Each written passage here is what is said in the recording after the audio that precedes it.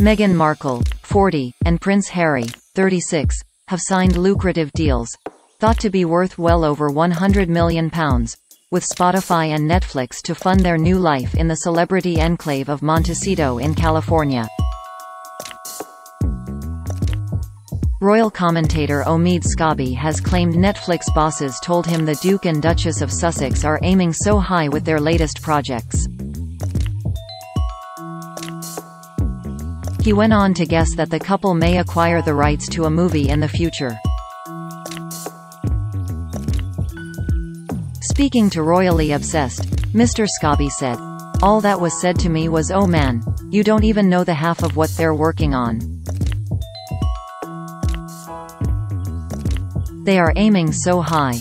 I think one thing that may surprise at some point, and this is just my own guess, is where we're going to hear some sort of movie announcement. It's only a matter of time before they have acquired the rights to a really incredible story that they're able to bring to life through a movie or a television drama. We've heard a lot about the non-scripted work, but there is that whole side of the production company that is scripted. It's only a matter of time before that comes to life, and I think that's really exciting because it's a side of them we've never seen or heard of before, but one they're really eager to get into. Being able to step into Hollywood a little bit, but try and do it in a much more impactful and socially conscious way. That's going to be really interesting to me." It comes as the Duchess half-brother has taken a swipe at his famous sibling ahead of his appearance in the Australian version of Big Brother, describing her as shallow.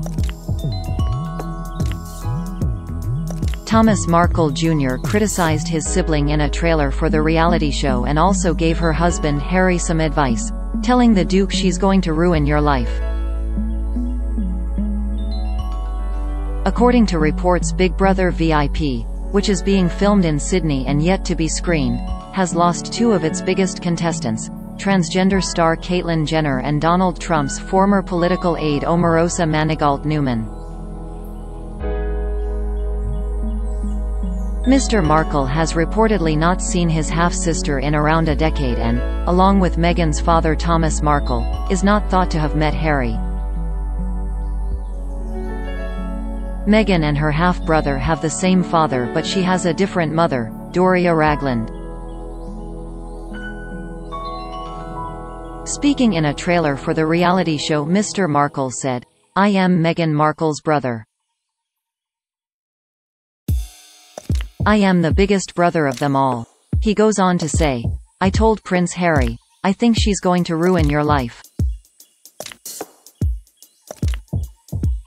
She's very shallow." The Duchess has a fraught relationship with her extended family and has been estranged from her father for a number of years. Meghan's half-sister Samantha Grant, also known as Samantha Markle, has seesawed between condemning and praising her famous relative and once described her as a shallow social climber. Related articles: Prince Andrew warned he faces strong penalty if he doesn't cooperate. Kate and William having informal chats with Meghan and Harry. Queen Ben tradition to ensure Meghan Markle's mother included.